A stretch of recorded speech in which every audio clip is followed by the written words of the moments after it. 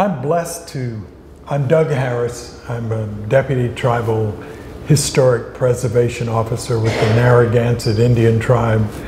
I'm also a preservationist for ceremonial landscapes. Can you hear me?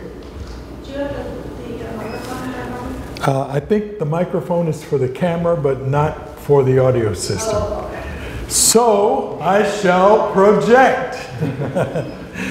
And if my projection kind of is a low, just wave at me and I'll pick it up. I'm a preservationist for ceremonial landscapes. And there came a time in my life when I called on my ancestors and I asked them to help me find meaningful things to do with my life. And lo and behold, they stepped up, and I'm dealing with this weird thing called ceremonial stone landscapes.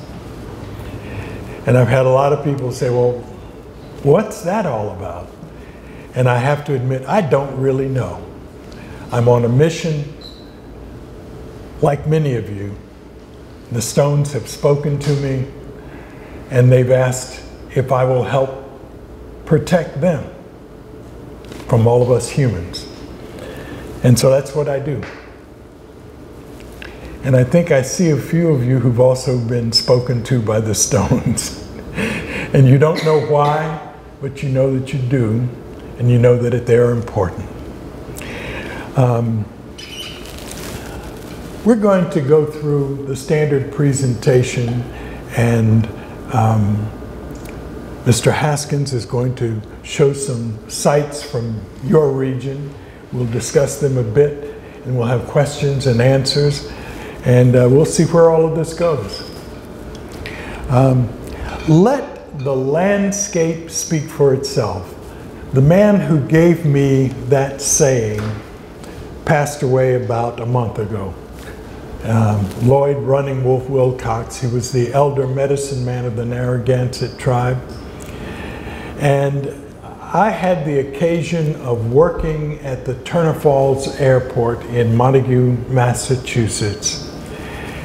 And I began to see stones that I responded to as being ceremonial.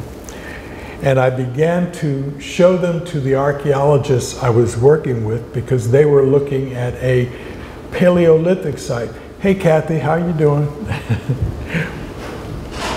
This is Kathy Taylor from Upton, who is one of the coordinators of the Narragansett Indian Tribal Historic Preservation Trust.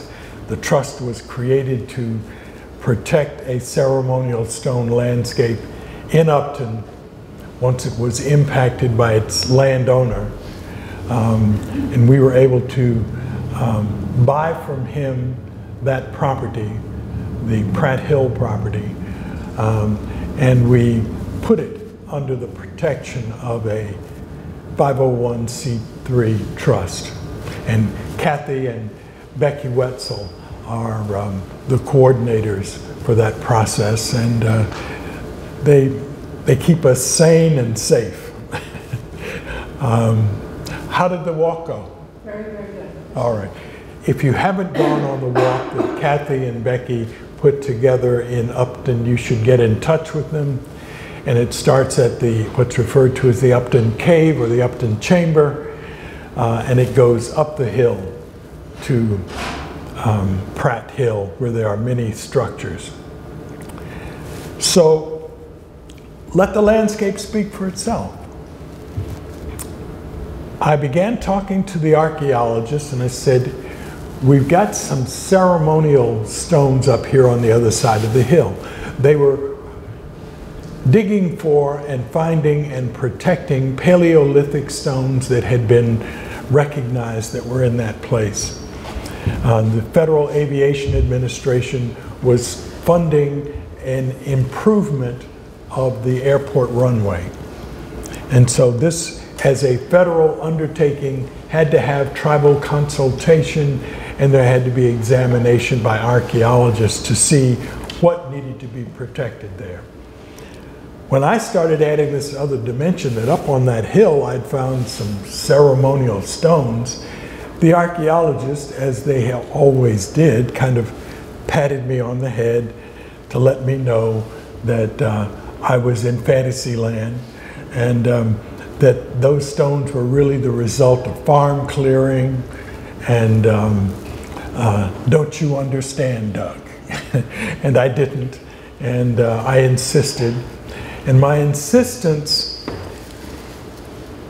forced the Federal Aviation Administration to say, we don't know what to do with this issue. We're going to take it to Washington, D.C., and we'll let the National Register sort it out, because the archaeologists were under a permit from the Mass Historic Commission, and that the Mass Historic Commission does not acknowledge ceremonial stones as existing. They're always the result of farm clearing. So, in my naive state, I assumed that if you've got a federal agency called the FAA, and they're going to take something to Washington, D.C., and they're going to leave it to an agency in Washington, D.C. to figure out, that the FAA and the National Register would get behind closed doors and make a determination that would not be in our favor. That was my assumption. Later on, the man who was responsible for this process said to me, all I can guarantee you is a level playing field, and we'll see what happens. Well, the level playing field ended up with us winning the argument, and they made a determination in favor of the tribes, and very much to the chagrin of the State Historic Preservation Office, not in their favor. They printed their opinion, but decided with us. So, but what happened in the interim? I went to the medicine man and I said, Mr. Wilcox, I don't think we're going to win this one. The only thing I know to do is I'll lay down if I have to in front of a bulldozer and to protect these ceremonial stones. He says, well, you may have to do that, but before you go that far, let me tell you this.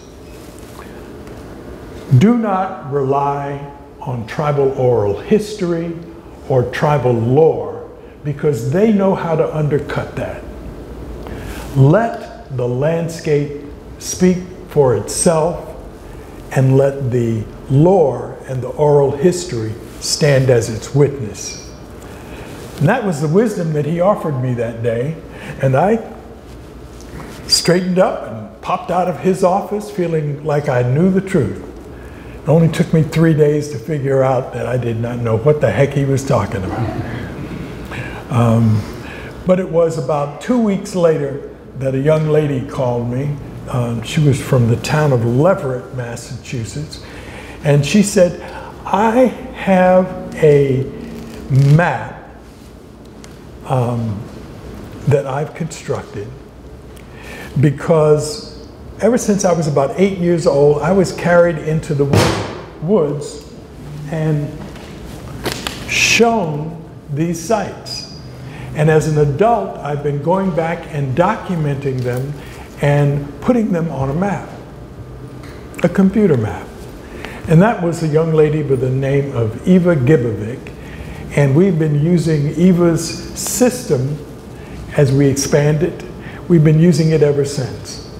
And that is the process by which we let the landscape speak for itself.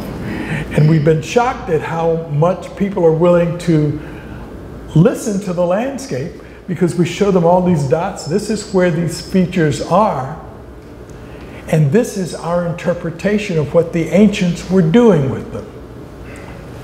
And I will admit that sometimes we're right and sometimes we're not, but we do the best we can, and we're learning a heck of a lot, and we are protecting a lot of places. Next slide. This is the first United South and Eastern Tribes resolution dealing with ceremonial stone landscapes, and it is referred to as USET Resolution 2003-22.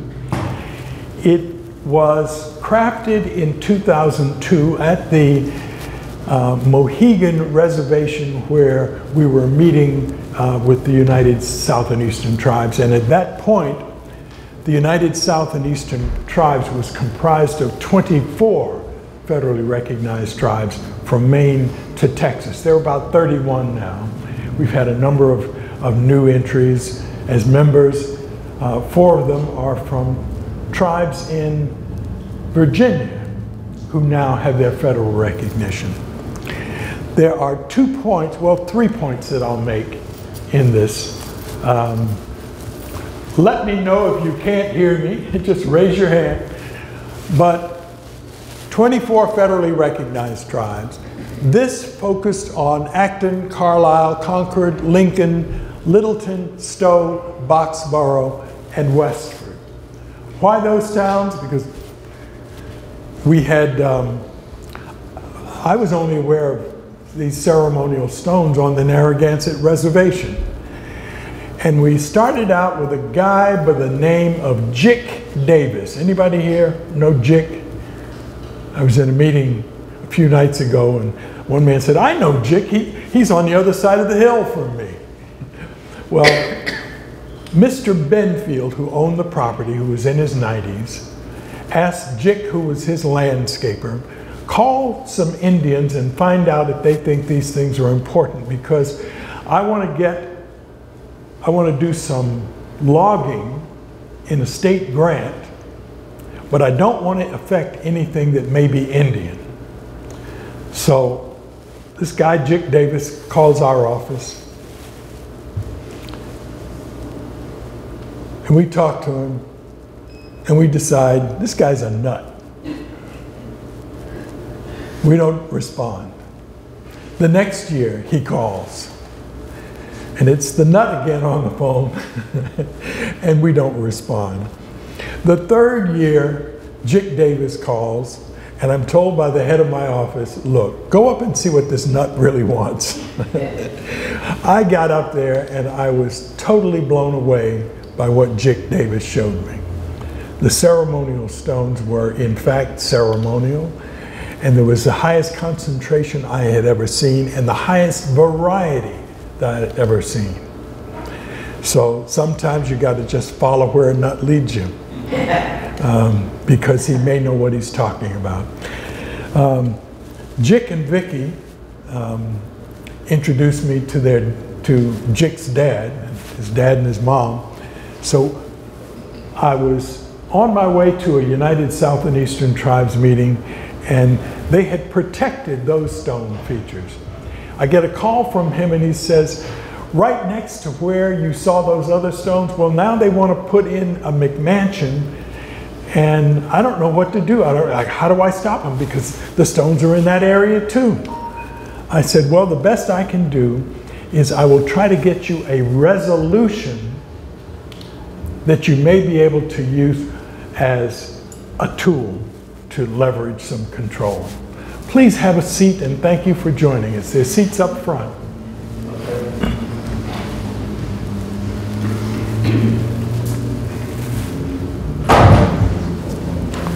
So,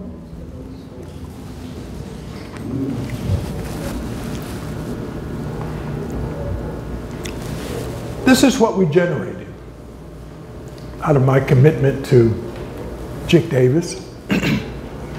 And I sent it back to him, and I said, because his dad is a very insightful man, James Davis, and he said the only thing I would add to it is add more than Carlisle. Some of our neighboring towns had these as well, so we added the additional towns. And of course, by now we've figured out that these are not only in Massachusetts and New England and the rest of the United States. They go as far west as California, Yurok territory. And I met a Yurok medicine man at the first meeting of the Tribal Historic Preservation Offices in Washington, D.C.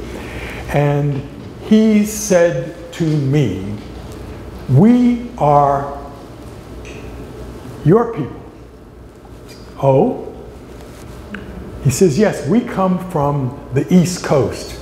2,000 years ago, we walked out along the glacier all the way to California, and we brought our traditions and our language with us. So we speak an Algonquin language, and the ceremonial stones are a part of our tradition.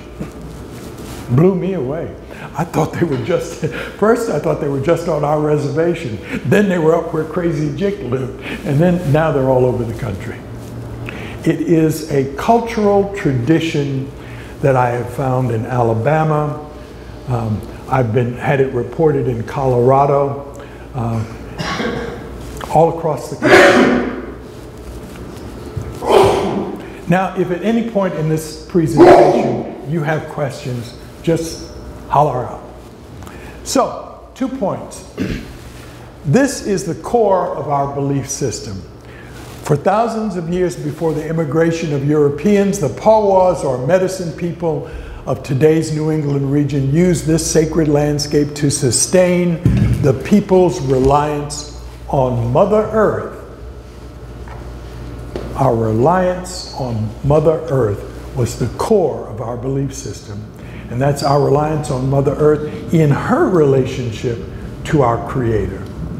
And that we are a part of the spirit energies of balance and harmony. And when that balance and harmony falls short, we call on her. And what I was told was that a way of calling on her was to speak a prayer into a stone and place it on the ground, and that prayer would be responded to by her.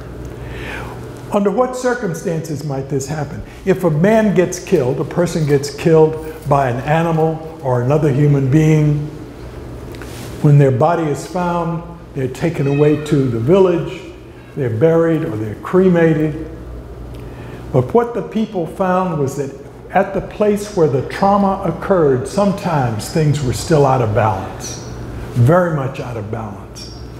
And so someone at some point asked a medicine person to go there and rebalance it. And what the medicine person did was to speak a prayer into a stone and place it on the place of great trauma. And apparently that became the procedure. Other people would come along and say a prayer into a stone and place it where the medicine person.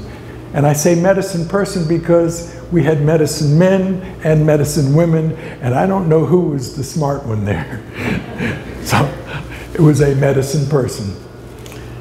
So the stone groupings that many people refer to as cairns were produced in that manner as prayer groupings to our Mother, the Earth. Now, if you use the term cairn and you are in Scotland or Ireland, you are spot on. You're not in Scotland or Ireland anymore, so you're in Algonquin territory, as the anthropologists have termed it, based upon their relationship to the Jesuits, who began to recognize that the language and customs of the Algonquin were all over this region, and it was a part of the coherent culture. We refer to them as Manatu, spirit, Hasun Nash. Hasun is the word for stone, Hasunash is the word for many stones. So a Manatu Hasanash is, in Algonquin language, a cairn if you're in Scotland or Ireland. So the heart of the belief system is a relationship to our Mother, the Earth. The other piece that is important from this is that the United South and Eastern Tribes, the USET tribes, wish to partner with the towns which have stewardship of these properties in order to create historical preservation plans that will support the permanent protection of these sacred landscapes. We have just in the last 2 years begun to honor that commitment. And we honor that commitment by offering to towns memorandums of understanding. And what the MOU does is that it recognizes that in your town jurisdiction, tribes have no say. But within your town jurisdiction, you have no federal tribal say. So if we develop a memorandum of understanding with your town, that allows you to call us in to back up your choice to protect something that is tribal. Anybody have any questions about that? That's what an MOU does. It gives force and effect to federal guidance that we come with within your town boundaries where we have no jurisdiction. But in that way, you can begin to protect the ceremonial stones, a burial place, a village site, because we will consult with you and give you our knowledge. The National Historic Preservation Act acknowledges that only tribes have the expertise, the special expertise, to determine, for the purposes of the National Register, what is of religious and cultural significance to tribes. That's law. And we've gotten around finally to exercising our rights under that law. Next slide, please. This is a Manatu Hasanash, or what some might call Karn. Next, and those presumably are stones that were placed there in prayer. I wasn't there, I don't know. Next slide. This is on the Narragansett Reservation, and it's a boulder that has stones on it. Hasun, stones. Next slide. This doesn't exist like this anymore. This was in Upton. The landholder got really upset because Indians had any say on his property, and he went out there one Sunday with a backhoe and played golf with those stones. So they don't exist like that anymore. The silver lining to that cloud is that after a period of time, he came to a planning board meeting with his son and his daughter in hand, and he said, I don't know anything about this Indian stuff, but I understand that what was done up there on my property was not the acceptable thing to do. And I would just like to say to the public that I will sell this property only for purposes of preservation. Well, a few years later, our office happened to have some mitigation funds, and we went to the gentleman and we said, are you still interested in selling this property? He says, yes. I said, how much are you asking for it? He said, well, for the 32 acres that you're looking at, I'm talking $600,000. But for you, I'll sell it for half that. Well, we created a 501c3 called the Narragansett Indian Tribal Historic Preservation Trust, and the trust is now the proud protector of that ceremonial 32 acres. Not only that, but in town there were several elderly ladies who had property, 70 acres, that also had ceremonial stones, and they came to us and said, would you like to buy our property because the taxes, wetland taxes, are getting to be too high? I said, we don't have any more money, so that's unfortunate. A year later they contacted us and said, would you accept a donation? And they donated those 70 acres into the protection of the Narragansett Indian Tribal Historic Preservation Trust, for which the protectors and coordinator are Kathy Taylor and Becky Wetzel. Thank you again for the work that you all do. Kathy just came in from a walk. They do tours from the chamber in the valley, a mile away in the valley, up to Pratt Hill. So please make contact with her and take the guided tour. It shows you what can happen in your community as well. Next slide. This is adjacent to the 501c3 protected property. There's a wall that separates this and this is on DCR property. It's the Upton State Forest, and there's a circle of stones. And the circle of stones has this stone. It's not quite in the middle, but you can see there's a shadow here. Well, what we found, or what Kathy found, is that shadow is not only there during the sunlight, but it's there during the moonlight. So we're not quite sure which one it's supposed to be dealing with, or whether it's both. But it casts a shadow, and apparently the shadows they register between the stones, not on the stones. So we're learning through observation what the significance of this might be. Next slide. What is this? A turtle. It's a turtle effigy, and this is down in Killingworth, Connecticut. And you'll find turtles in the woods in many different forms, but this is probably the most pristine turtle I have encountered. The head, the carapace, front paws, rear paws, and it even has a tail that you can't see. Next slide. This is another effigy figure. This is a serpentine roe. And there are about 4 elements that tell you that you're looking at a serpentine roe. There's a head. There's a body that usually undulates even more than this. There is a tail that is usually in a body of water, a spring, a stream, or a pond. And in New England, the head is profiled like this. What we found in western New York and down in Pennsylvania is that the serpentine roes are what they call vipers, and the head is flat and wedge-shaped. There are a couple of other things that, please come on in and have a seat. Thank you for joining us. Great to see you. And I did get your email. Next slide. Can you see this? This is the scorpion in Scorpius. What the ancient tribal people saw was this. It is a serpent with horns.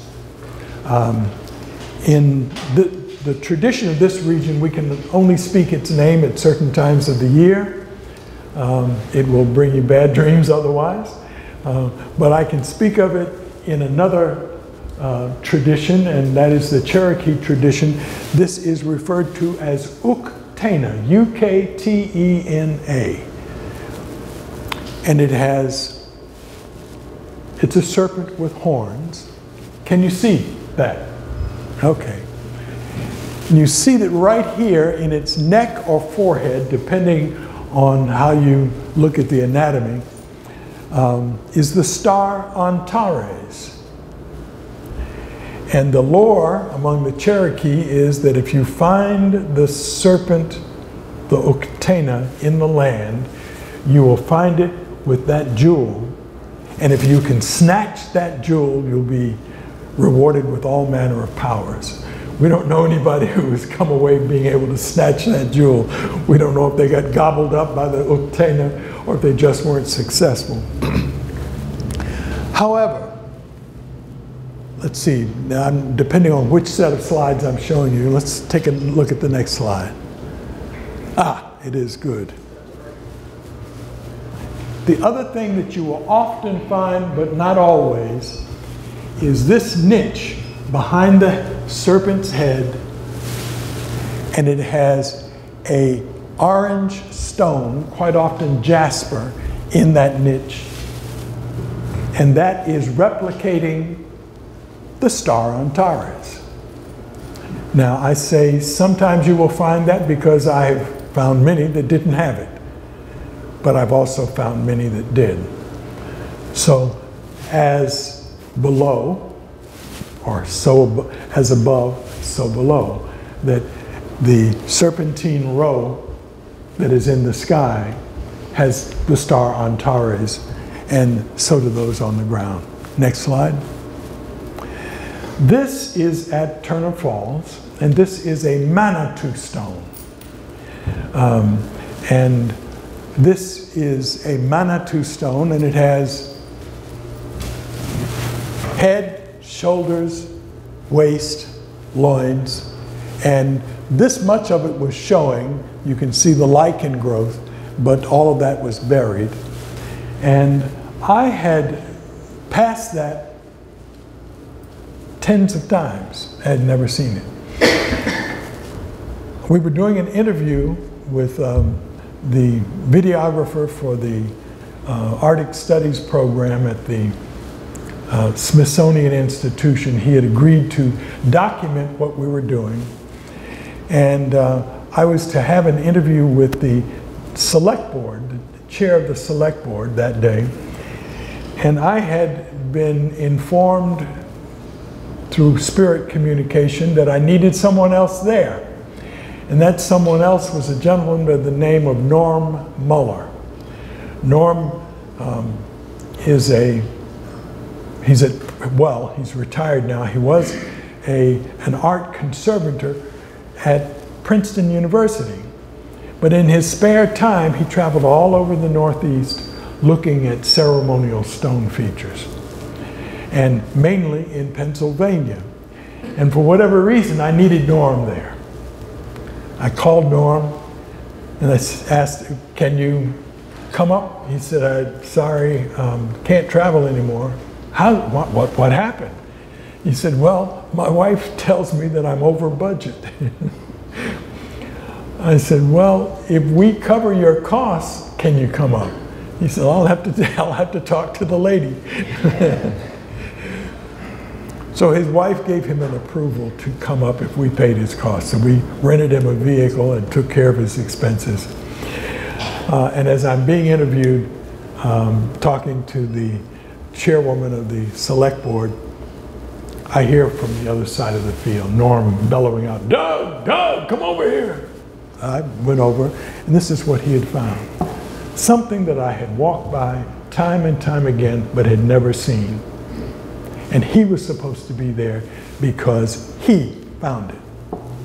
So it's not always an Indian's eye that it takes. It takes whoever is spiritually attuned. Next slide.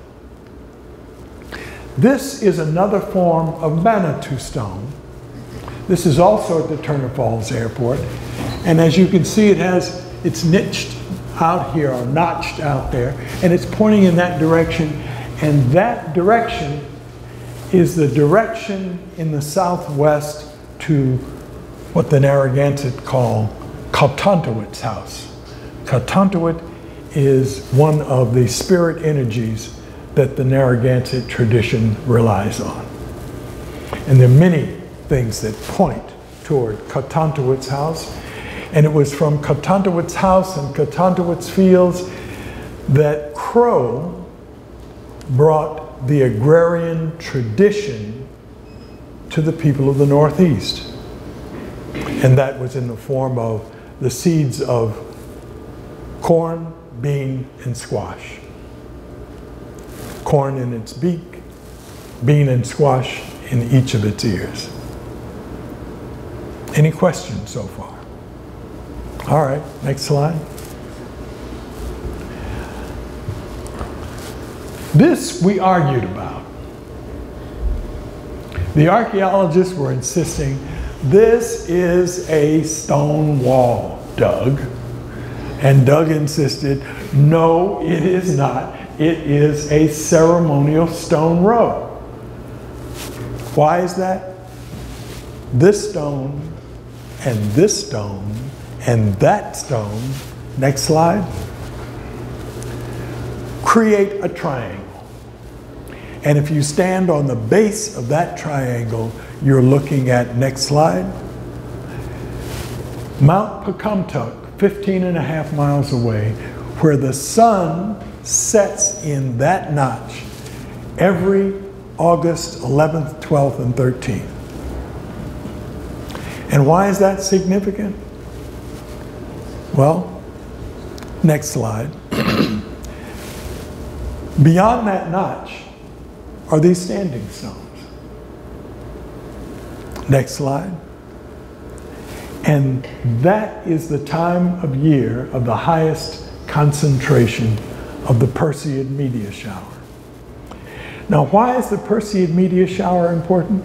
As you know, the shower occurs for a month, a full month, but this is the highest concentration. And it is believed that the meteor shower represents the spirits of those who are deceased during the year. And they are making their journey to Katantawit's house.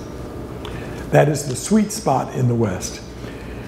We all, if we don't get stuck here on Earth, we all go to the West upon our demise. But you want to go to Katantawit's house. Next slide. This is on the Narragansett Reservation. And this we call an observer's seat. And it's a place where you sit and you observe celestial events at different times of the year. And those celestial events are usually lined up with stone features.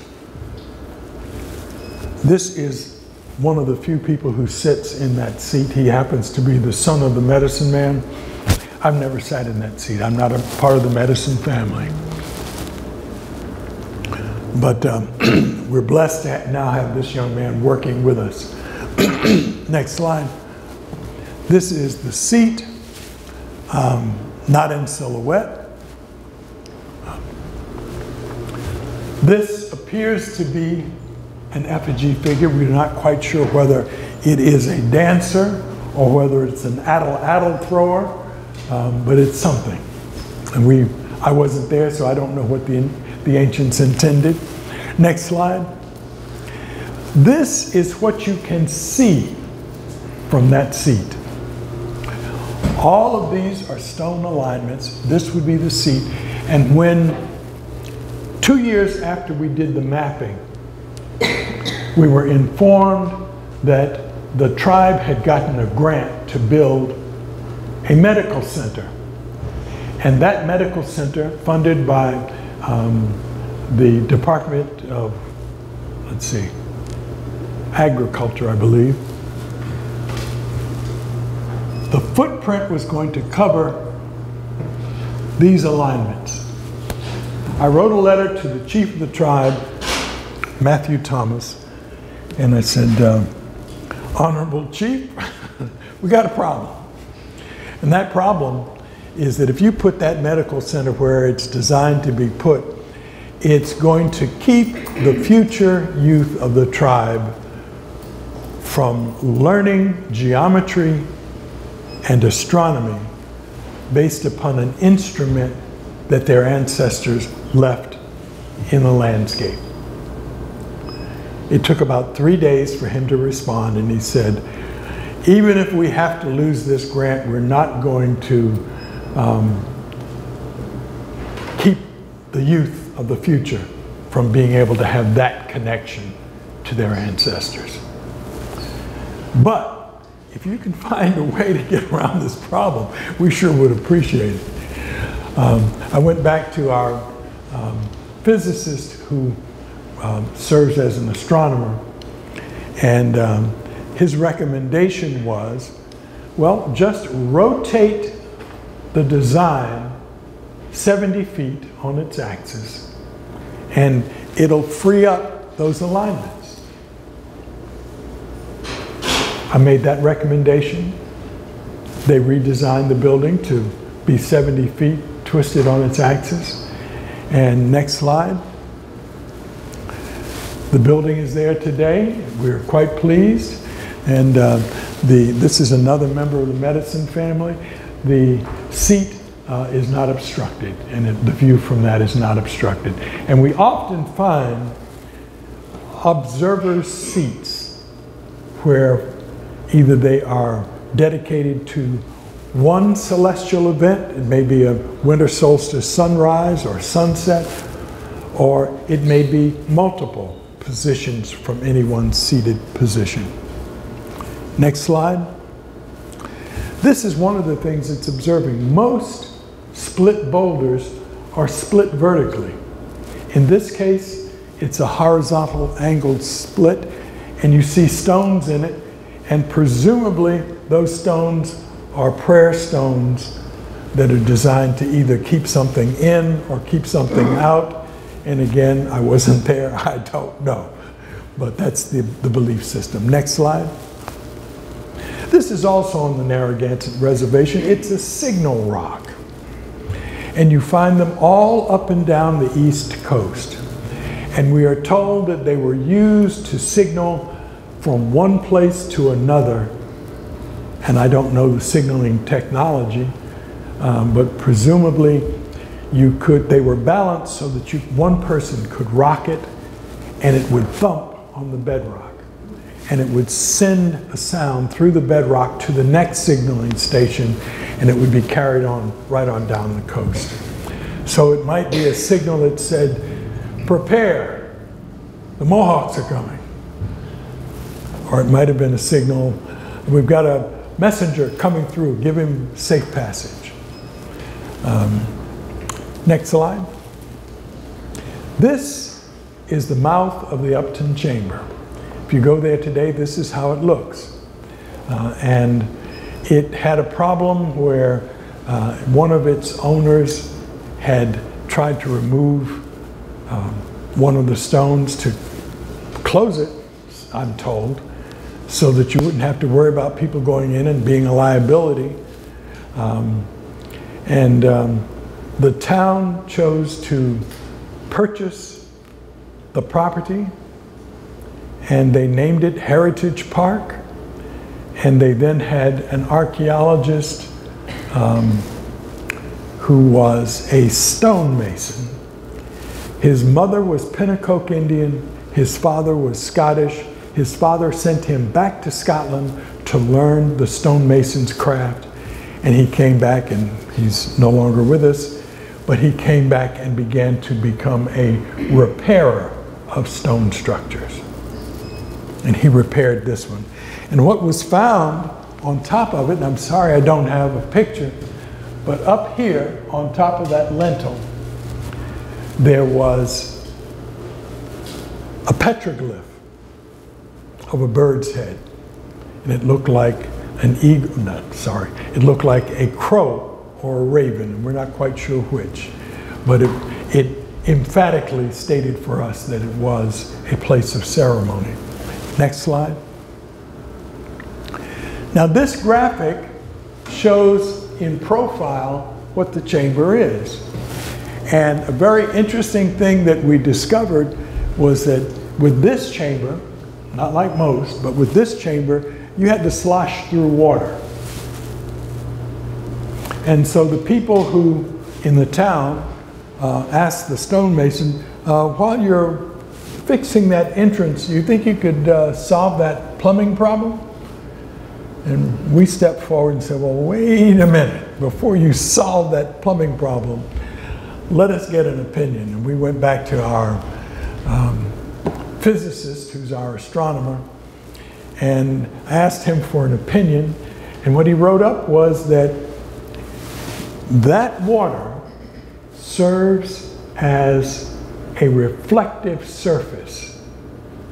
And standing in the back of the chamber, if you look also into the reflection of what's up on the hill, what you will see is 17% more image of what's happening astronomically in the celestial realm behind Pratt Hill.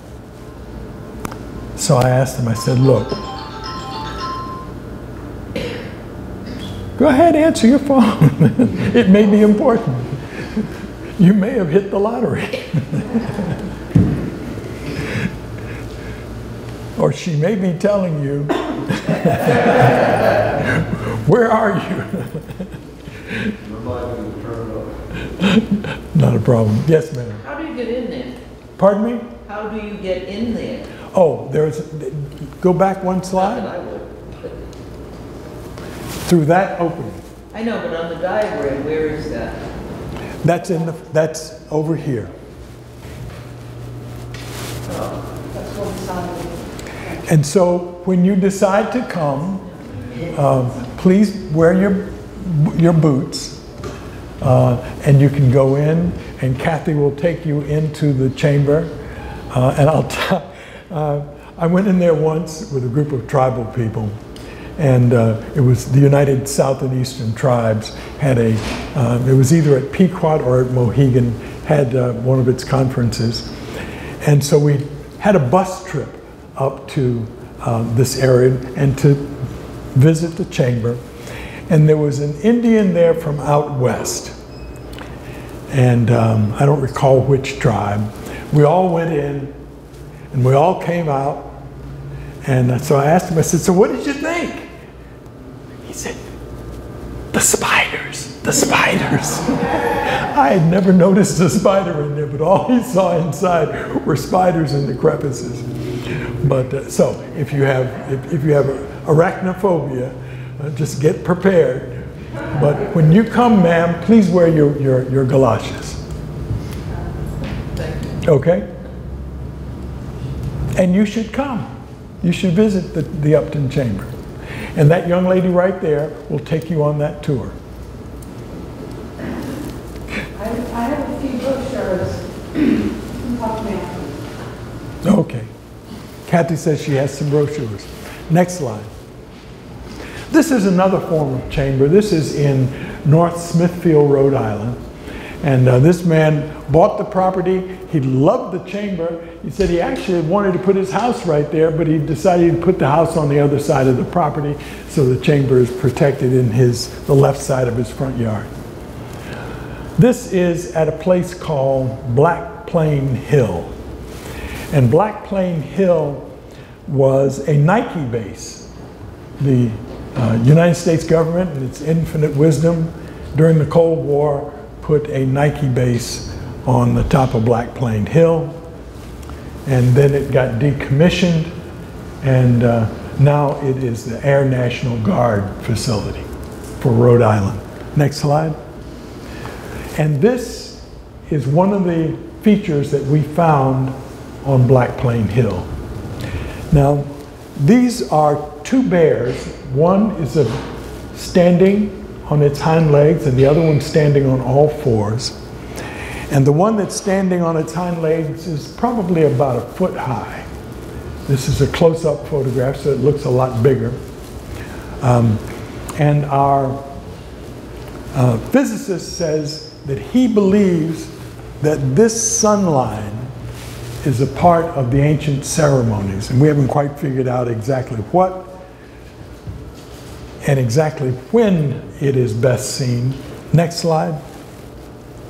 But this is behind it. And this is a bear head effigy. And this we believe to be an observer's seat. And you observe the two bears, and what you are observing at the time of the fall equinox is the next slide.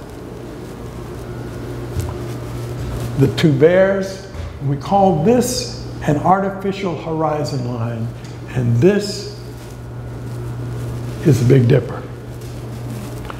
Now, in Narragansett tradition, I went to a work known as In the Keys of the Language of America by Roger Williams. Any of you know that book? This gentleman knows it. I recommend it to all of you because in the early 1600s, Roger Williams spent time with the Narragansett and wrote down much of what they told him about lore and culture and language. And in that, he tells us that the Narragansett referred to the Big Dipper as two things. Mosk, which is the word for bear, and the other was Pakunawa. Pakunawa. And I did not know that word. And so as I often do, I've asked Creator and the ancestors to wake me up and tell me what something is that I don't understand. And one morning they woke me up and had me reach over and look at the word kunam. And the word kunam means a dipper or a ladle. And if you put pa-wa in the front and the back of kunam, you have a compound word that is pakunawa, and it's pa-wa is medicine person, and kunam is the ladle or spoon of a medicine person. So, okay, now what does that mean? And I still don't know. But I've got some guesses, and the guesses may or may not be valid. But I know the bear tradition among the Iroquois, and in the bear tradition of the Iroquois, this tells the story of 3 hunters who are chasing the bear, and in the autumn they wound the bear, and you get the red in the trees, and that would be the blood of the bear. And then after that it comes winter and you get the snows, and that's the rendering of the fat of the bear, and that's how the Iroquois tell the story. That's not Narragansett tradition. So I went back and I started asking, what could this be? And we found this same alignment with artificial horizon lines in many different places. So this is the question that I leave all of us with on this. At the time of the equinox, that's the only time of year when the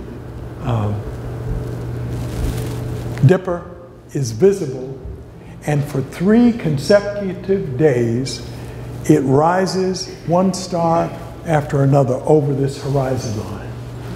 So my question would be, is that in some way a formula, a prescription formula for a medicine person in dealing with one of his or her patients? So we know that the bear was observed by the medicine people as being a being that consumes plants and has the same response that humans would have. So if you see a bear eat it, you can eat it. And if you see a bear avoid it, you'd better avoid it. But berries, excellent. But other herbs are also tonics and medicines for the bear, and tonics and medicines for the human. So the medicine person may have asked the question of the bear spirit about what medicine is needed in prescription for this particular patient. And the rest is still an open question. I leave that with you and with us. Next slide. What is this? A whale. This is down in Connecticut, and it was Kathy and I were partnered up walking a gas line project. And we came over a hill, and we should have known something auspicious was going to happen, because a group of blackbirds, and I wasn't looking closely enough, it may have been ravens or it may have been crows, went over our heads and landed in the trees, the forest ahead of us. We were coming down the hill, and we were inclined to walk through some stones, and our gas line guide was telling us, not there, not there. He was keeping us within the right of way. And he was heckling us. Next thing we know, he's doing some weird dance. And the weird dance he was doing was fighting off yellow jackets. So we took a look in his direction, and it was this whale that we saw. Now, I can't tell you any more than I've told you about the whale. It's clear that this is a mouth, and that's an eye, and it's a whale breaching. What's it doing inland? We don't know. Was it a part of the ceremonies of the people of the area? We don't know. Earth Mother put it there, and we have to deal with it. Next slide. Well, you've met this guy before. This is down in Pennsylvania, and this is what you see a great deal of. Stones that are stacked in that fashion. And we were told, I was contacted by the people who own 3,000 pristine acres that was about to be interrupted by gas line project. And they said that the Delaware tribe of Oklahoma had sent an archaeologist who was a woman at the University of Pennsylvania to represent them. And she came out and she saw these and said, "Oh, these are stones that migrated down the mountain and collected." Yeah, well, horse pucky, right? They sent me a picture, and I said, well, if we had these in our area, they would be considered ceremonial. So I went down with the Tribal Historic Preservation Officer for the Wampanoag Tribe of Gay-Head-Aquina and the Deputy Tribal Historic Preservation Officer for the Mohegan Tribe, and Kathy, and we stopped there on our way to the United South and Eastern Tribes meeting in February of that year. And we were put up by the family. They served us a wonderful 7-course catered meal. The next day we spent walking on their property. And I, as a result, wrote a letter to the Federal Energy Regulatory Commission, making it clear that the archaeologist who had suggested that this was natural and they had migrated down the hill was false and incorrect. That this was put there by tribal people and it was a part of tribal tradition, and they needed to make sure that they were not impacted. Yes, sir. Whereabouts in Pennsylvania? The town is Dallas, and that's in the Wyoming and Lucerne counties. Near Wilkes-Barre. Right? Yes, sir. Do you have any inkling of what the purpose of that structure is? Well, inkling, no. My belief is that it's a part of the ceremonial tradition and would again have been a part of the tradition of calling for balance and harmony. Beyond that, I don't have a clue. Yes, ma'am. If the Scots and Irish who moved here also built similar structures, how can you tell the difference between the ones that they might have built and the ones that natives here did? Well, we have submitted to the National Register a document that is referred to as a multiple property listing, and that addresses indigenous American ceremonial stone landscapes of the Northeast. And it states that because if an Irishman or a Scotsman comes here and builds a stone grouping, in 50 years, it's eligible for the National Register. And we'd like to leave that open, so if they do come here, or if they have been here, that's possible. These we know to be tribal, and I'm not sure how I would make a distinction if 100 years ago an Irishman or a Scotsman built a stone grouping. But these, we are told, are tribal. Any further questions on that? Just that somebody recognizes the style or something. Well, in Scotland and Ireland, as well as in other parts of the world, stones are used in ceremony. So we can't claim that we're the only people who ever did that, but we do claim to be able to recognize what is indigenous. And if we're proven wrong, then you'll know it. Is the thing called like America's Stonehenge that we have a little north of here, was that a Native American structure? I'm told that it was. I have never been there, and I understand that it has been altered by many people trying to make it many different things. So Some people say, oh, no, no, no, you can still see the native influence there, and we'll know or we won't know. Any further questions? Yes? The signal stones, the signal ones, Yes.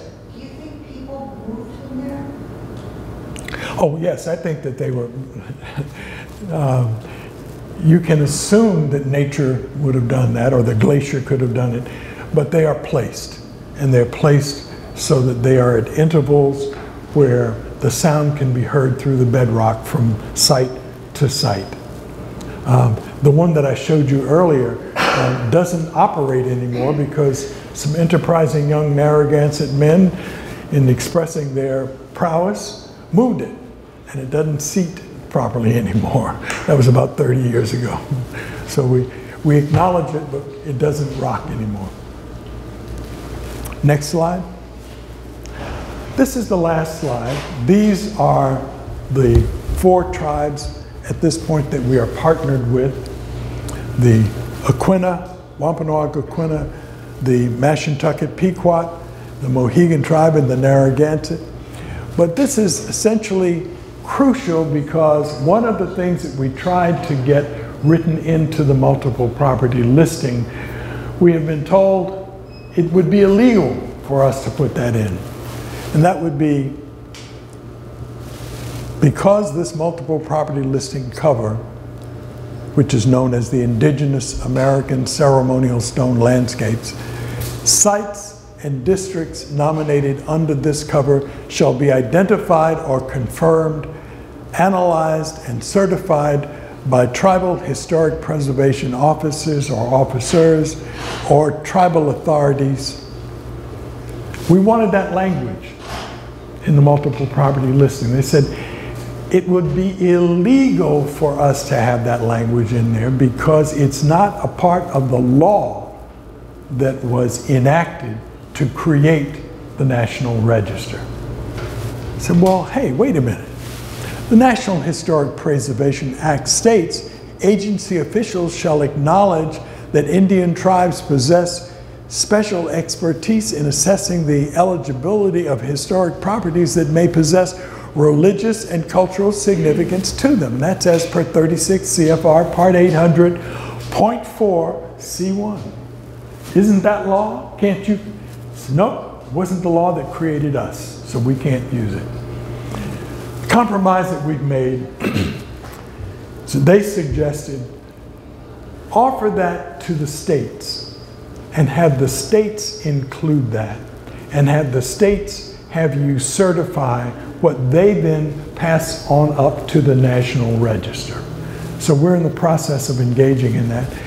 And the first example will probably be the state of Rhode Island, where we have been blessed with the keeper of the National Register retiring and being given the position of State Historic Preservation Officer for Rhode Island. So he is committed that he is willing to work with the tribes and our mapping specialist to make Rhode Island the first state that deals with ceremonial stone landscapes as a multiple property listing item. That's my story and I'm sticking to it. Yes, Kathy? So how would a town go about setting up the memorandum of understanding? Well, thank you. Perfect question.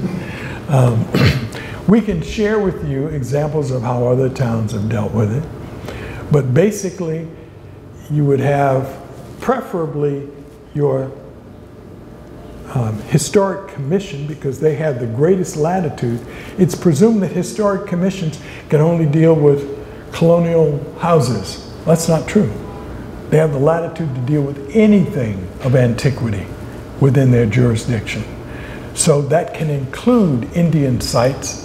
And what we do, as I was explaining at the very beginning, is that we offer your town, since we have no jurisdiction within your town, we offer an institution within your town, whether it's the Historic Commission or the Select Board or the Conservation Commission. We offer consultation So we will back you on anything that you wish to protect that is of Indian significance. And that's done through a memorandum of understanding.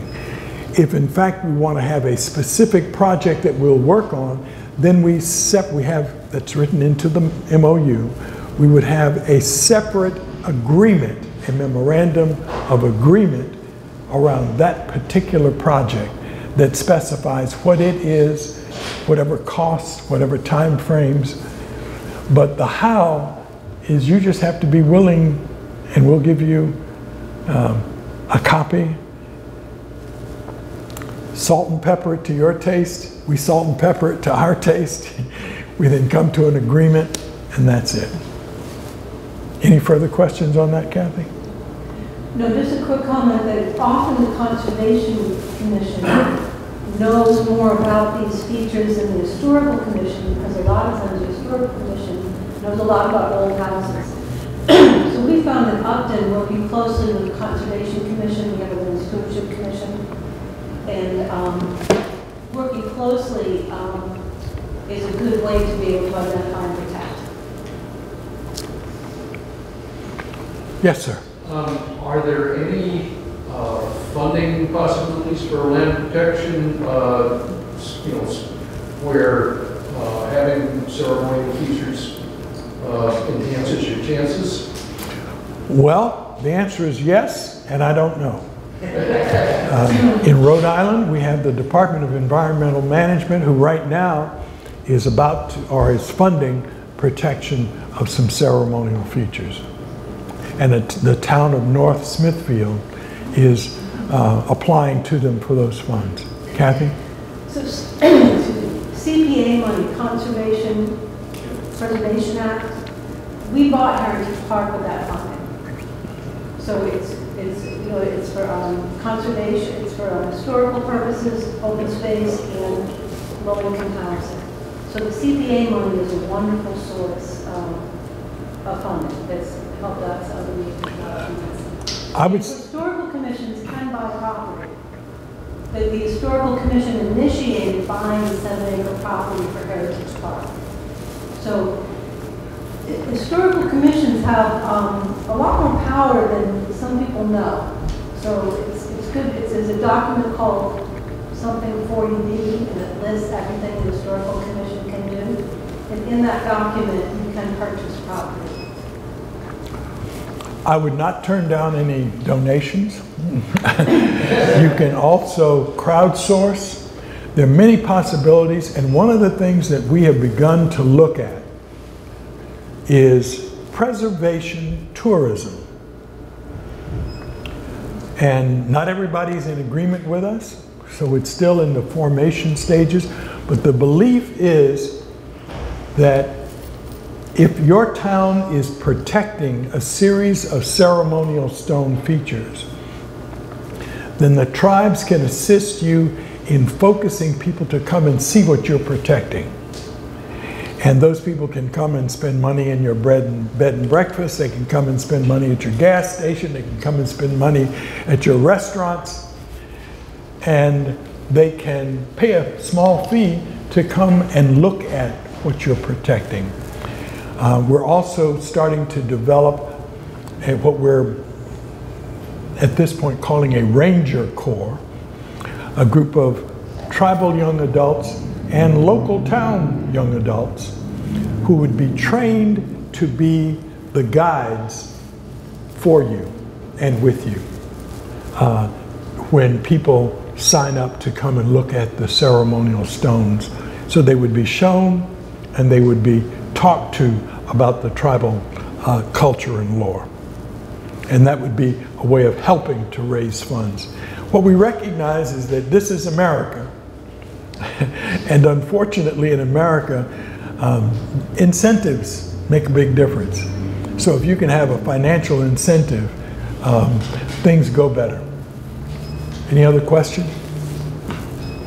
Okay, I'd like to, yes? Are you familiar with any, in Hopkinton, any particular structures? We are right now engaged in the protection, identification and protection of some structures that Jim Haskins can better describe than I can, but there was a proposed solar farm project, and where they wanted to put them was right in the middle of ceremonial stones. But Jim has a number of sites in the region that he will show you and we can discuss and have more questions as they come up. Yes, sir. How did you get that from Easter Island? Well, Jim is going to describe it, and it's not from Easter Island. Yes, ma'am. The last time you were here at Historic Society, you were going to Holliston afterwards, and we asked you if there's a huge stone structure between here and there that's on the golf course in Holliston.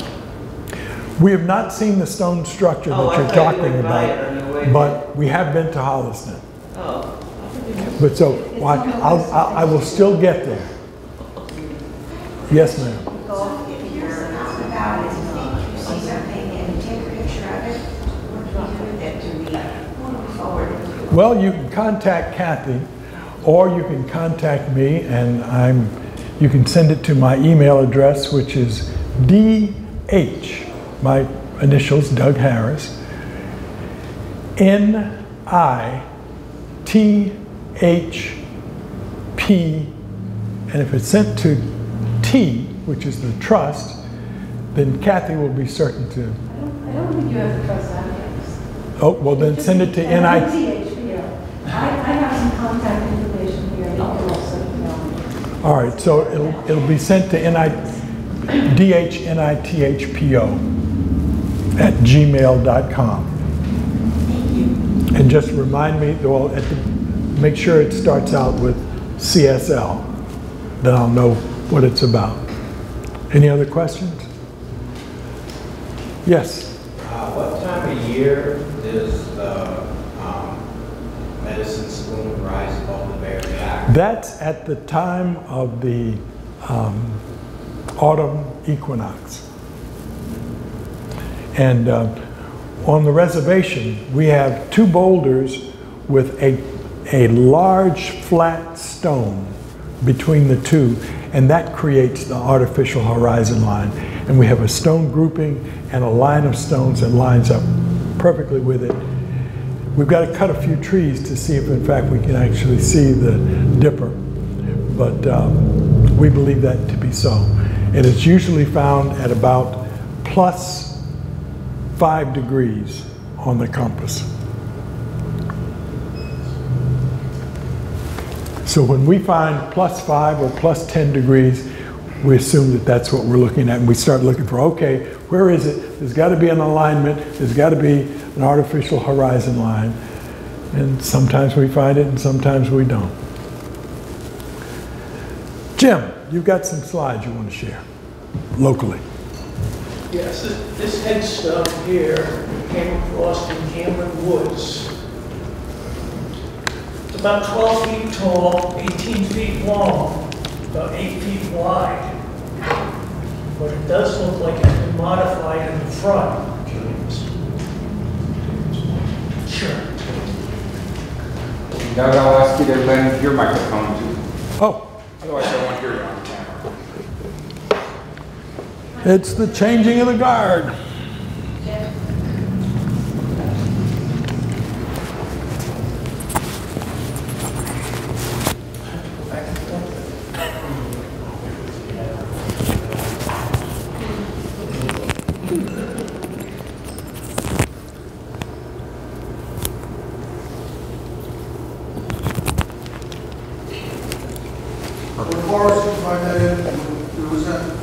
That's in Cameron Highlands, Cameron Woods, over in Woodsville area, near Lake Whitehall. It's off Linker Street. Let's see, this one is closer to Whisper Way.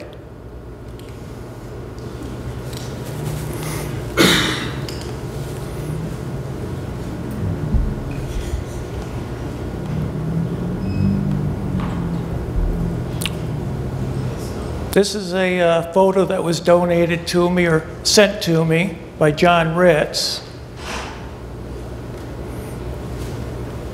It's a split stone with two stones holding it up. Do you have anything to say about this, Doug? Don't move the two stones. Don't move the two stones. The position that we take, there's a lot that was not handed down to us. But we feel that we have the responsibility to protect what we find. We don't know if, in fact, by altering it, we will release energies that should be left at the control of our Mother the Earth. So I don't want to present myself as being all-knowing, because I am not. But I am all protected. I'll do whatever I can to make sure that... First thing we figured out was there weren't enough Indians to protect everything that needed to be protected. That we had to reach out to non-native people and get your support in your towns to help with that protection. And we have been shocked, pleased, at how well the non-native community has responded to identifying and protecting these sites.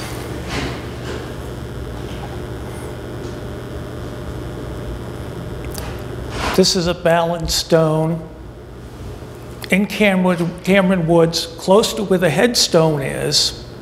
It's not shown in this photo, but on the front of it, there's an outcrop coming out the front of it in the shape of a turtle head, with an eye and a mouth cut into it. Now, it was pointed out to me that it also looks like a sky seat for observation. But we really haven't done any studies on it. So, possibilities for many things. Now this I have a lot of curiosities about with the split stone, and the stone in the wedge is actually teardropped. This here is actually over where the solar farm was supposed to be put in. I've been told that medicine people used to compete with each other around the ability to do such things as split stones. I haven't witnessed it, I haven't been there, I haven't had a medicine man tell me or a medicine woman tell me that, but I've been told that by other people. So I share that piece of lore with you.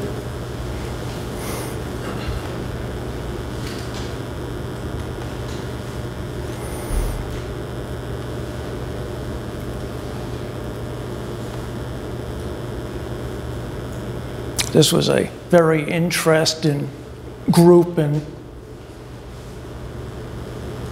which is over in the new area in Cameron Woods that I just came across. The flat stone on top of the wedge stones, with stones placed on top of it to balance it. We often have lore from Scotland and Ireland that people want to use to fill the gaps in what we know. I'm sorry, but until an Indian tells me that X means X, I'm not going to accept Y from Scotland or Ireland as the answer.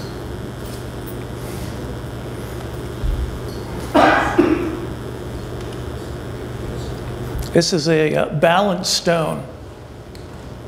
That paste actually came from that outcrop where it slid down, but it was placed back up on top. This runs right along a stream, and behind it is an enclosed U-shaped enclosure.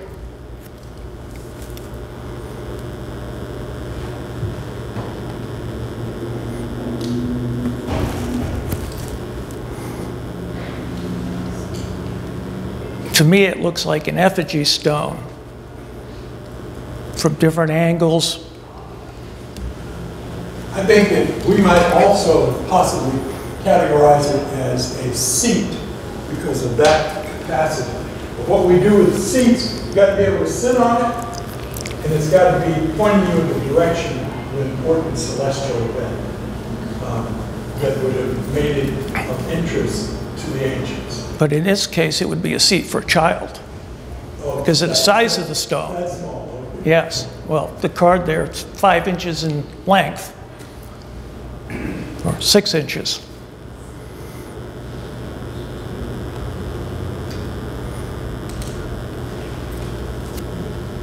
I found this very interesting scalloped stand-in stone.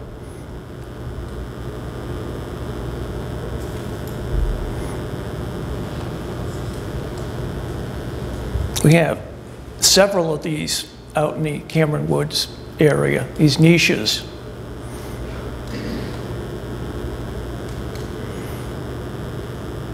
Usually associated with other groupings in the area that they're sitting. We've often been told that the little people, Hopkinton or Raji,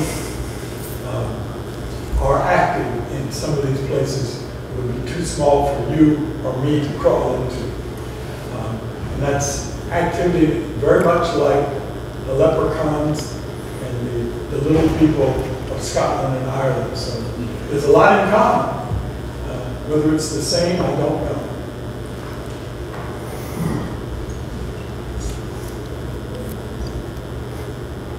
Now this is a stone row about 60 feet long with the large head on the front. This is over between Chamberlain and Wayland. And if I remember correctly, while we were there, this is the one that had an alignment of 142 degrees.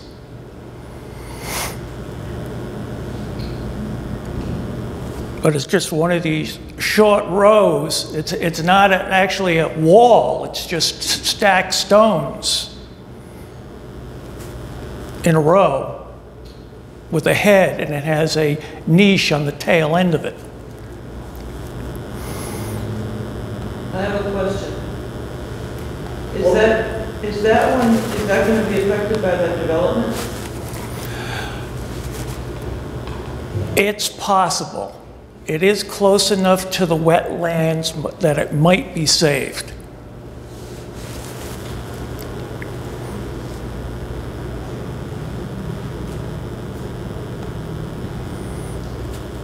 And this is just a variety of the different stone groupings, a single stone.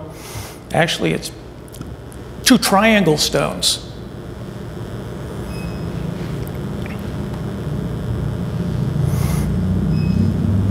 And as Doug mentioned, you see a variety of different turtles out there. Once you start recognizing something, you can't walk through the woods. Ignorant anymore. They will call out to you. Now, there was an area where I used to live in Rhode Island, and I would pass the same field twice a day. And finally, one day, I looked out there and I could see all of these stones. Wait a minute. How could these stones have always been here? Well, they were. I just wasn't tuned to looking at them. And recently, there was a gypsy moth infestation, and it really cleared the trees. They cut a bunch of the trees. And that area, there's even more stones than I ever knew. They're there. The ancients leave their mark. Lead their prayers. And as far as I'm concerned, I have a responsibility to help protect those prayers in place. So if I can twist your arm, I can have you help with this thing. I've noticed that all of these are natural stones. I haven't seen any sculptures of the stones. These are statues, these are found rocks placed in unusual ways.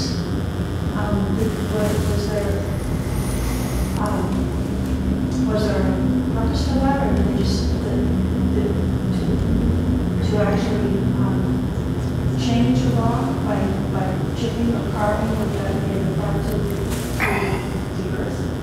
Well, what the ancients did and why they did it was what they did and why they did it. And all I can say is that I have a responsibility to the extent that I'm capable to protect them from development and destruction. And so far, we're getting momentum in doing that. We're getting more and more people who are willing to say, enough's enough. We've destroyed enough of this stuff. Let's let it be. We're getting towns who are willing to step up and say, we're going to protect these. We don't know what they are, but they're important. They're part of our history, our culture of this place. And so we'll help protect them. We're getting federal agencies that are starting to step up and say, okay, it's tribally significant. So far, it's working. In the book Manitou, they said some of the effigy stones are larger Manitou stones that were in a kind of a human form, like the rough head and the shoulder were chipped to some degree, but not like a statue. Well, how many of you own the book Manitou? How many what? How many of you own the book Manitou by William Davis? You should. If you don't, it's an important read. It is the first work that identifies these from a tribal perspective. And they went all over New England, and they depict places, including the Upton Chamber and Pratt Hill.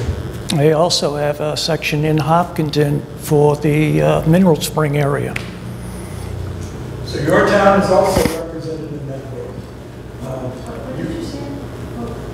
You said it's all, what was that? For Hopkinton, the mineral springs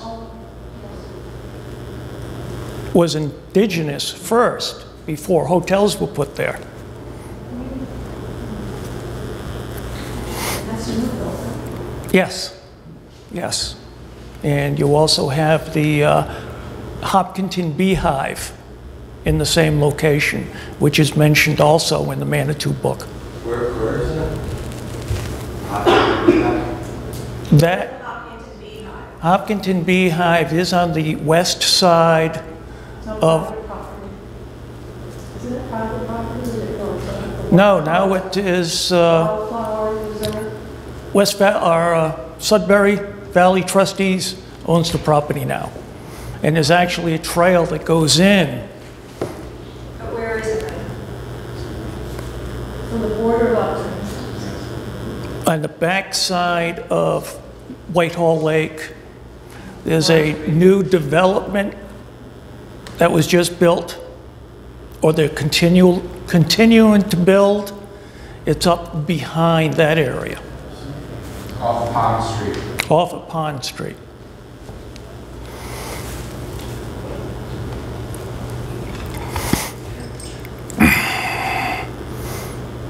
There's a little bit going on here between the split rock and the stone grouping.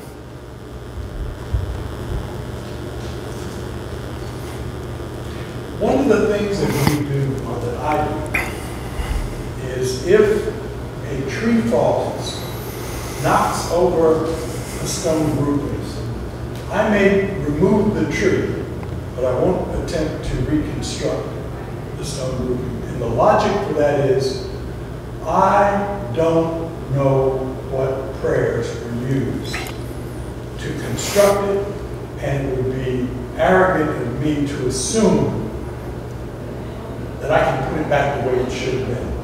I leave it because that's between Earth Mother and whoever did the original work. And if she wanted a tree to fall on it, bless her heart, she got it.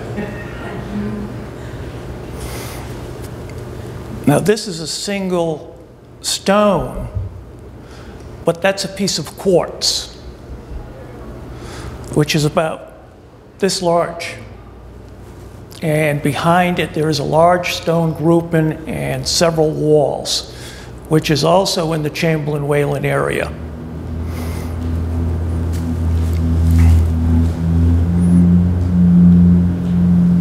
What does the turtle signify?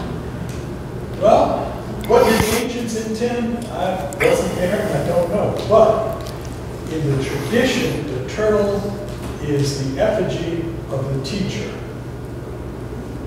Because teaching is a slow and methodical process, the kind of movement that the turtle is known for. So those who would be teachers call on the spirit of the turtle to assist them. Yes, sir? Are the turtle foundation myths? Yes, there are myths, belief systems about how the turtle, it was on turtle's back that the earth was created. There are many stories that relate to that. But I wasn't there when that happened. I have to support what others tell me about it. But the beginning of the earth must have been an interesting time. Now, earlier you asked about sculpture of man-made stones, and this is one of the examples that I came across. To me, it has the shape of a Christmas tree. And it actually sits on top of a stone row with the 4 stones on it. And that stone itself is about 4 feet long. It is difficult in a lot of these photos, unless you see them in person.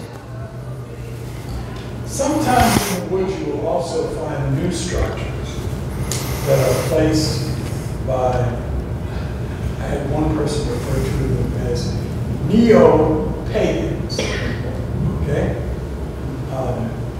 And I've also heard people say, well, these are all New Age stones. There's some that have to do with the Buddhist tradition, and we would hope that people would not confuse what is ancient with what is new. And do we have the right to tell other people that they can't stack stones? Well, this is America, and nobody has any right to tell anybody else anything. But we would hope that people would not confuse what is ancient with what is contemporary. And if you are a pagan and you know what you're doing, you have my respect. And we were also called pagans. And that's just a perspective depending on where you yourself are coming from. Now this group in here is close to that stone wall with the structure on it. It's in the vicinity of several springs. There are stone walls in the area, but this is not connected to any of them. It's independent by itself, and again, the purpose of it, no idea. Been there once, came across it, and well, had a field day photograph and everything. And this is over in Cameron Woods also. Quite a bit in there. There's several stone procedures that are related to the journey of spirits into the south and to assist in that process. Sometimes the stone features represent not burials, but the spirit energy of people who were deceased. We have a place in Rhode Island where there is a square that is open on one side and it's open to the west. And in that square of stones, there are about 238 stone groupings. And we are recently assessing that those stone groupings, which are open toward a hill, and the hill carries the name, well, they call it now Lime Key, but we deciphered it that in the pre-colonial era, it was known as Wailund Nkeke. Wayunkeke is the set of words that in Narragansett mean sun-setting otter. And the belief is that when the sun sets at the time of the equinox, that the otter, which is a dark shadow in the Milky Way, is rising behind that hill. What we found is that the open side of the stones in the adjacent hill, which is called Nipsachuk Hill, is facing that. So our belief is that the spirit energies that were brought to that hill were placed there so they could make their journeys at the appropriate time when the otter can carry them on into Kautanko's house. The intriguing thing is that we now believe that the stones represent people who were massacred at a place called Nipsachuk, at the base of Cat Hill, at Manatee Swamp, in North Stony, in North Smithfield. And that was in 1676. And the previous year, the woman chief of the Pocasets, Weetamoo, came there with a number of refugees, and they were assaulted. And they were defended by King Philip Medicom and his defenders, but a number of them were killed. And so the question now is that place where the stones are the combined memorializing of those who were killed in the massacre and those who were killed the previous year. How many more slides, John? And we're still trying to study. I don't know. I can end it any time. It was said that I only just think if we, 171 have to be were cognizant killed that at the the program massacre. can't go any longer. But I had a book on it. I was, the day after our Elder Medicine Man passed away, I was awakened at 3 o'clock in the morning and walked over to my bookshelf, sat down, and I looked at the bookshelf, and one of the books was turned upside down. I don't put my books away upside down. So I had to ask the question, why is that book upside down? I pulled the book out, I opened it up. The page I opened it to was a page that specifically stated that Colonel Talcott had killed 238 people. I've never seen that number. I've always seen the number 171. So that's close to the number of stone features that are in that enclosure. So is this enclosure somehow related to the massacre? I contacted the retired state historic preservation officer. He said, no, I don't think that's correct. An older account says that it's 171. But it might be the number that Talcott and his militia killed that day at Nipsachuk and the following day in Warwick. Okay, well, if it could be more than one day, maybe it's what happened the year before. And I believe that's what happened. But we're still trying to decipher things. But right now, we're looking at those stone features as being memorials to the dead. Where the dead were buried, we don't know.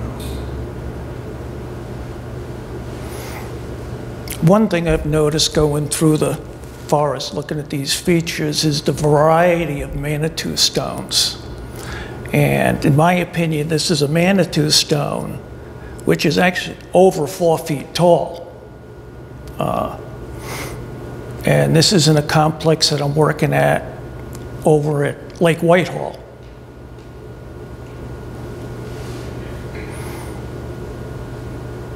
Just another variety of stone groupings, small low wall, about 4 feet wide, about 60 feet long.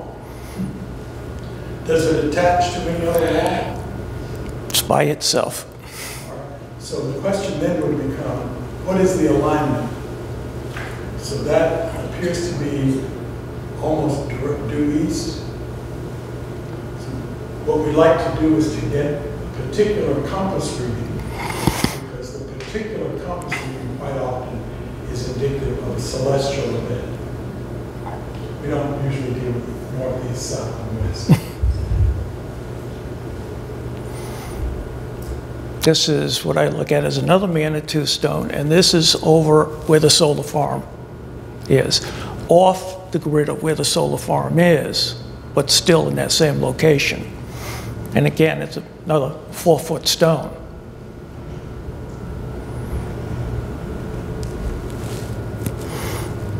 Now, I don't know, I've been told stones with an L cut into them have a particular meaning as a spirit portal. I don't know if that's correct, but I have come across quite a few stones cut like this. Well, the procedure that we established was, if you see it once and it draws your attention, you make note. If you see that same configuration twice, you make note and say, this is likely to be cultural. If you see it 3 times, it's cultural. And so that becomes the basis of the logging system that we've developed. And we would share that with you with the expectation that we protect it, you protect it, it's protected. And I think Doug is familiar with this now. This is a stone structure over where the solar farm is going to be put in, which is going to be protected now. I don't think anybody's really sure what it is, but very interesting.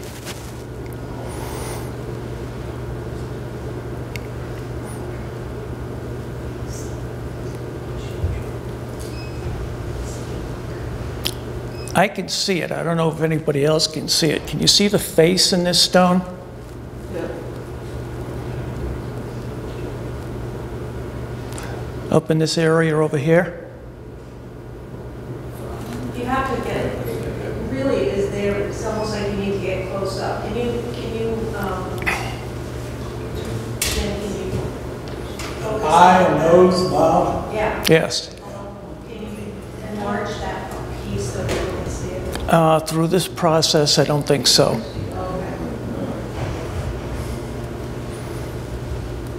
Okay. And this is a U-shaped enclosure over near Lake Whitehall with a alignment due north.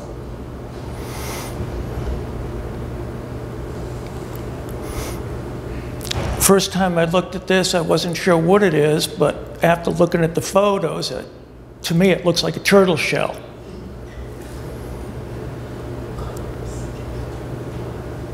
And there are other groupings around it.